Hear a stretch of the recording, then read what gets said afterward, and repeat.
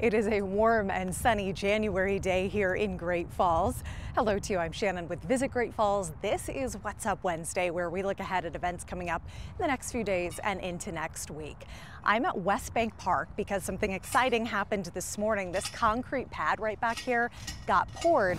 It's going to be the home of a kayak rental kiosk coming this spring of 2024. You'll be able to use an app on your phone to check out a kayak, rent it for a couple of hours, paddle along the Missouri here at West Bank Park. Again, that's all coming spring of 2024. We'll keep you posted on that. Coming up in the next couple of days, we have Chefs, Champagne, and Art returning. This annual event benefits Paris Gibson Square Museum of Art. It's happening at the Newberry Friday evening.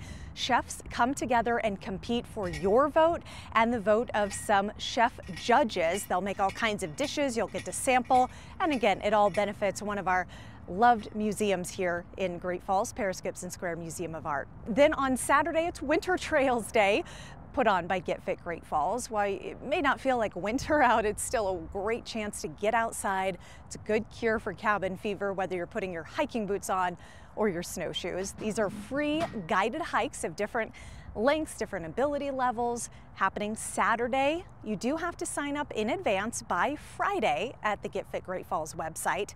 And then you show up at Silvercrest on Saturday morning for a fun time and those guided hikes. Then coming up next week, February 9th and 10th, Act Normal Theater is putting on 2 murder masquerade mystery balls. Should be a really fun time. This includes some music, some performances, some food. You wear your masquerade mask. It'll be a great time. For more about things to do in Great Falls and events coming up, just head to visitgreatfallsmontana.org. We'll see you here soon.